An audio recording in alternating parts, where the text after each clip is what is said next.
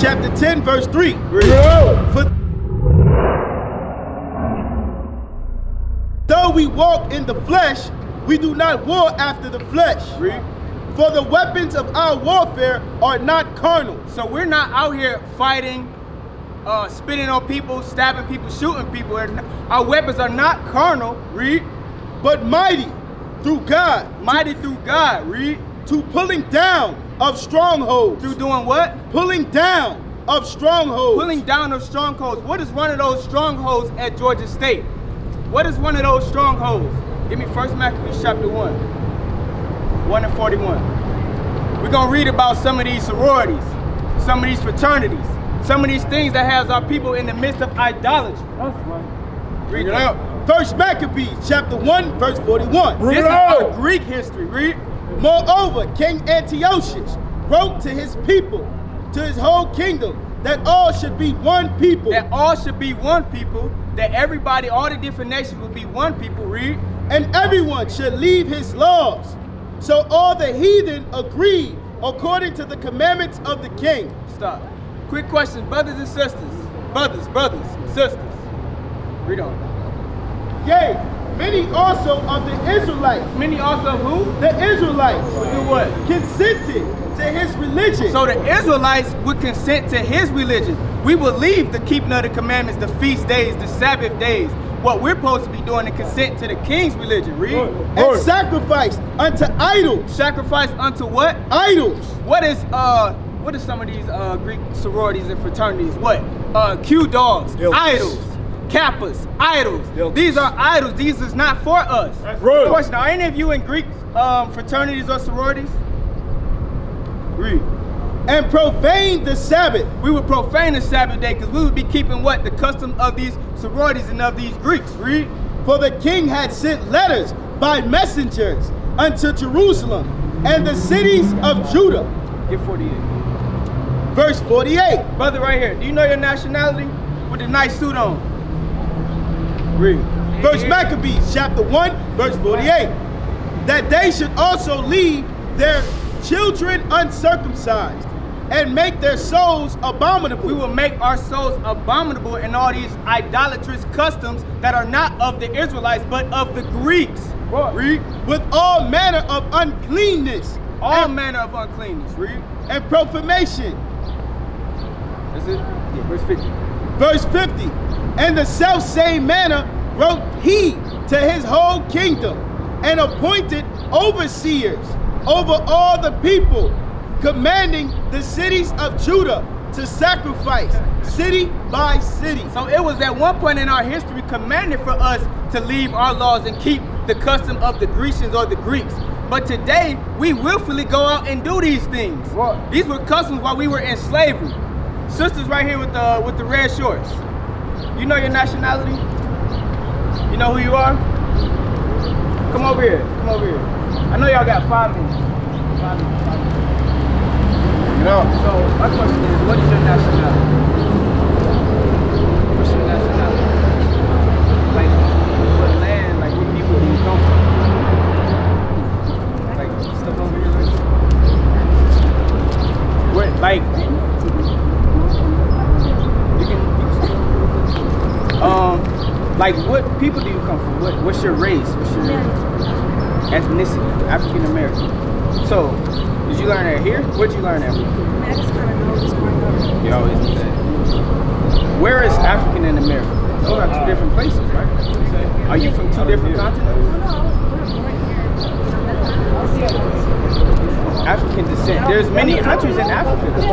Okay, give me Deuteronomy 28:32. Because this is in the Bible that you don't know. Actually, Isaiah 1:3. Bring it up. Book of Isaiah chapter 1 verse 3 is going to explain, because this book is our history book. That's right. We look at it as like a religious or mystical book, fantasies. No, it's our history that's been hidden from us. That's right. Isaiah chapter 1 verse 3. Bring it out. The ox knoweth his owner. So the ox is a dumb animal, but he knows his owner. He knows who he belongs to. Real. And the ass his master's crib. The ass is master's crib. This is another dumb animal. The donkey. He knows his master's crib. He knows where he's supposed to go back to, where he can relate to. Read. But Israel. But who? Israel. But Israel, the so-called African Americans, Hispanics, and Native Americans, what? Doeth not know. They what? Doeth not know. Did you know you were an Israelite? Did you know you were an Israelite according to the Bible? Read that again. But Israel. But Israel. But Israel, the so-called African Americans, read. Doeth not know. They don't know who they are. They don't know they're the God's chosen people. That they're the Israelites. Read. My people doeth not consider. We don't even consider. We go on day to day. We 15, 20, 25 years old, 80 years old. Don't never consider. This our history book, and we are the Israelites. We're the people of God. Give me Psalms 83, 1. Psalms 83, verse 2. Step over, brother. You're reading about our history. Read Psalms 83 and 2. Psalms chapter 83, verse 2. Because there's a reason why we don't know. This book has been in so many churches, hotel rooms, everywhere. Everybody heard about the Bible, but for some reason we don't know that our history is inside the Bible. For lo, thine enemies. Thine who? Thine enemies. Enemies is in the Bible. We have enemies. Read. Make a tumult. They make a tumult. There's a gathering of the enemies. Read. And they that hate thee have lifted up the head. So the people that hate God have lifted up the head in what? Pride. Read. They have taken crafty counsel. Taken what? Crafty counsel against thy people. Crafty counsel is you're African American. Because the Bible says you're an Israelite. That's right. Crafty counsel is you're a black woman. That's not what the Bible says. Black is a color in the crayon box. Black is the color of his pants, but you're not the same shade as his pants. That's right. So we're not black. We're the Israelites. Read on. That's right. And consulted against thy hidden ones. Read. They have said, come and let us cut them off from being a nation, that the name of Israel may be no more in remembrance. Read that again. They have said, come and let us cut them off from being a nation. How did they cut us off? By all these different religions, all these different philosophies. If you ask 10 of our people, what do you believe in? You get a lot of different answers. That's right. You won't get, I'm an Israelite and I got to keep God's laws. You're going to get, I'm a Moor, I'm a Asiatic black man, I'm all these different things. How you doing, brother? What's your nationality? I'm good. I'm just African American. You're African American. Read that part again. They have said, come and let us cut them off from being a nation. Right. So the Bible, in the Bible, God's people have enemies. And these enemies have said what? Come and let us cut them off from being a nation. Read on. That the name of Israel may be no more in remembrance. That the name of Israel may be no more in remembrance. I asked all of your nationality and I didn't hear Israel. That means this prophecy is true. That means the Bible is true. Read that again. They have said, come and let us cut them off from being a nation. So our people, we come to college, right, to learn things, right, to get educated. We learn all these deep sciences, mathematics, chemistry, but why we don't learn that we're the Israelites? Right. Bring it out. Why we don't learn who we are? They got a Bible. All we reading is the Bible. Why they don't teach us our history? You got any answer? Like why they don't teach us where we come from, our ancestry, or anything like that? I was talking to him about a little bit. I was saying that God should just kind of wake people up and help us find a way back to power. I'm saying like why? God's terms, I felt like we were on God's terms. Okay. Why do you think they don't teach us who we are, where we come from? Why do they tell us lies about our history?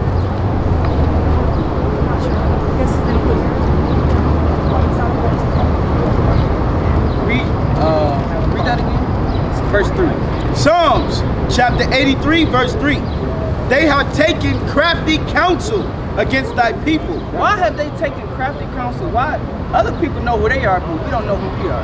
They've done so many things to detach us from this book, told us lies about King James, the Bible is fake, you got all these translations. Why are they trying to detach us from our Bible? What's so special about us? What's so special about the Israelites? Get Deuteronomy 76. Bring it out. Bring it out. There's a special thing about a special people. That's right. Read. Deuteronomy chapter 7, verse 6. Bring it out. For thou art an holy people. So for thou, this is speaking to you Israelites, you so-called African Americans, you so-called blacks, Hispanics, Native Americans. Read. For thou art an holy people. So we are holy people. We are separate people. Read. Unto the Lord thy God. Unto the Lord thy God. What does thy mean? Thy is possessive. It says thy God. Read. The Lord thy God hath chosen thee to be a special people unto himself, above all people that are upon the face of the earth. That's right. So that scripture that said, let us cut them off, crafty counsel, cut them off so the name of Israel is no more remembered, because they know the Israelites is God's chosen people. That's right. They don't want the Israelites to know that. But we know that prophecy is a fact because y'all just said y'all African Americans. Y'all didn't say y'all Israelites. Right. So let me ask you a question. Do you believe in the Bible? Yeah. You do? But how do you know all black people are Israelites? You don't believe in Madagascar? Give me Isaiah 8. We're going to read about it because it's in the Bible. Romans 8:16. Yeah. Romans chapter 8 verse 16. The Spirit itself bear witness with our spirit. It says the Spirit bear witness with our spirit. What is the Spirit? The Spirit is these scriptures. This is the Spirit of God. Bear witness with who? With our spirit. With our spirit, the Israelites, that what? That we are the children of God. That what? We are the children of God. Give me Deuteronomy 28 and 32. Gotcha. Let's see if something in this Bible bear witness with our spirit that we are the children of God, that we the Israelites. Read. Deuteronomy chapter 28 verse 32. Stop right quick. Do y'all know why any of these things happen? These images of slavery and stuff like that? Why does this stuff happen? Did y'all learn that in school? Why we went into slavery? Read verse 15. Verse 15. The Bible, like I said before, is our history book. We're going to continue to prove that. Read. But it shall come to pass. So in the future, this is going to happen. Read. If thou would not hearken unto the voice of the Lord thy God. So you so-called African Americans don't listen to y'all God. Read. To observe to do all his commandments and his statutes, which I command thee this day. So the Israelites was given a commandment, but Moses is telling Israel, if y'all don't do these commandments, read. That all these curses, all these what? Curses shall come upon thee and overtake thee. Would y'all say this is a curse right here? Slavery, slave ships, oppression, prison, abortions, sickness. That's a curse. Read verse 32. Verse 32. Thy sons and thy daughters shall be given unto another people, and thine eyes shall look and fail with longing for them all the day long. Stop. Any of y'all have children? Y'all don't have to. Read that again. Thy sons and thy daughters shall be given unto another people. Our sons and daughters were given unto another people. When did that happen? Right here in slavery. That's right. When we were in slavery, when we got off the boats, was we stuck together as a family? No, we were stripped and sent off to different plantations, different places, different locations, different slave masters. But read the Bible again. Thy sons and thy daughters shall be given unto another people. And it says this was a curse that would happen to the Israelites. If you had children, wouldn't you be mad if somebody just came and stole your child and took him somewhere else? Bring it out. That's right. You'll be pissed off, you'll be hurt, you'll be crying and weeping. But that happened to our people. Read on. And thine eyes shall look and fail with longing for them all the day long. Just like I said, our eyes will be failing and weeping and crying. Read. And there shall be no might in thy hand. Was there any might in our hands when they were selling us off on slave auction blocks? We'd be like, nah, I don't want that. I want my child. Nah, you get back here. You get back here. This gonna happen. Why? Because it's a curse on the Israelites for breaking God's law. That's right. Deuteronomy chapter 28, verse 48. Therefore shalt thou serve thy enemies, which the Lord shall send against thee. Stop. Do y'all feel like y'all have any enemies on the earth? You have enemies? Read it. We're going to read out the Bible. Read 48. Therefore shalt thou serve thy enemies. So the Bible, the curse is we will be a servant to our enemies. Read. Which the Lord shall send against thee. Who came and got us from the west coast of Africa and brought us here? Was it our friends or our enemies? Bring it out. Bring it out. Right? It was our enemies. Read. Right. And hunger and in thirst. We would serve them in hunger. What you eat right there? A banana, right? When we go get fruit and fresh veggies, we go to places like Whole Foods, Walmart, stuff like that. But who owns these places? Right. Our enemies. But what did the Bible just say? We would have to serve them in hunger. So for something you need to survive, food, you will have to go to another nation to get it. That's right. Read. And in thirst. And in thirst. Water, Gatorade, Dasani, all these different things, thirst, things we drink, Chick-fil-A. Our people don't own that. We have to go to somebody else. Right. Read. And in nakedness. And in nakedness, in our clothing, pilfering, Under Armour. We don't own these things. This is the proof that the Bible is 100% real. And these curses match the so-called blacks, Hispanics, and Native Americans.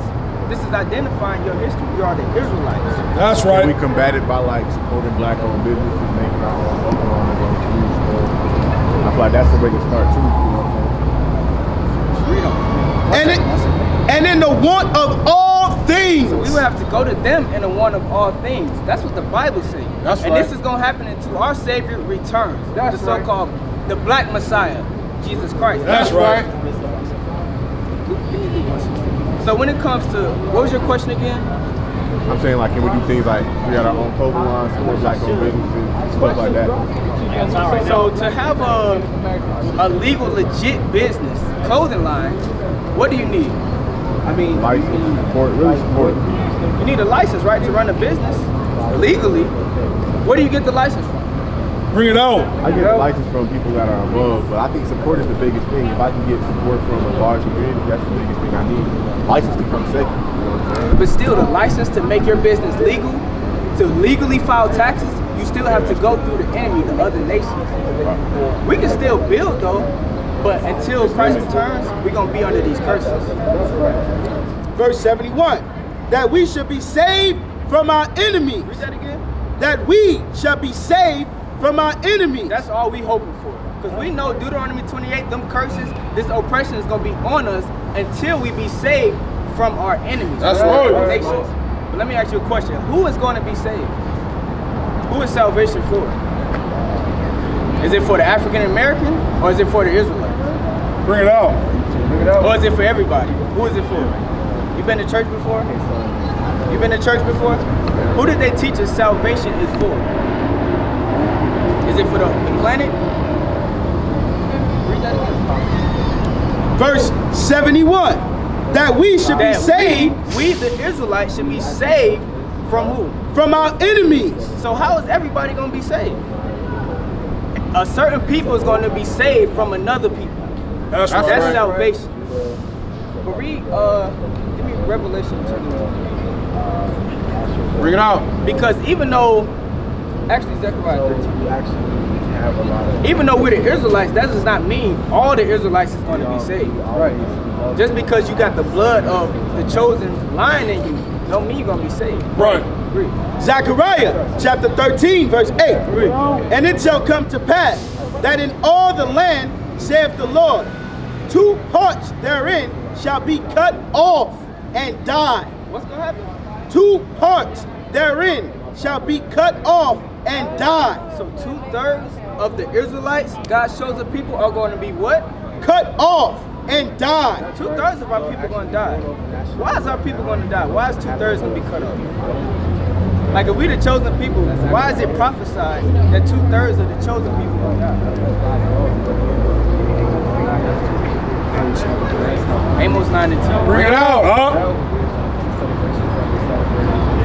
It's like, dang, we the chosen. We gonna be saved, salvation for the Israelites. But we just read 2/3 of God's people gonna die. 66% of the so-called African Americans, Hispanics, Native Americans are gonna die. That's right. That's the treatment of God. We are not black men, we are Israelites. That's right.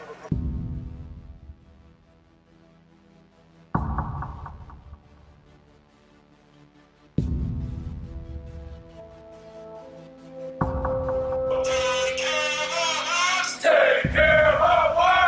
And our children too. And our children too. We have repented. How about you? How about you? People want to know who's the king. Oh, nation of Israel, it's time to return to the Father. Oh, nation of Israel, it's time to return to the Father. Now why they trying to make it so hard to serve God? And why when I say that I'm a Jew, it sound odd? For years I've been walking around saying that I'm a black man. I ain't saying that no more, it's how I'm walk, man. This is Bishop Nathaniel of Israel United in Christ. Please subscribe to our YouTube channels. Stay up to date with our latest events, music, and classroom lessons.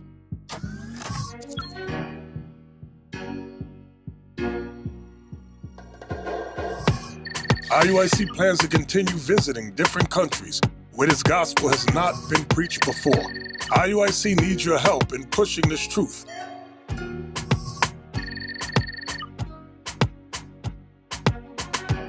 So join us.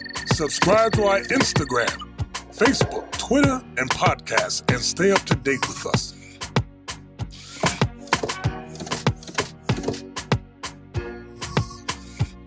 For more information, please visit www.israelunite.org.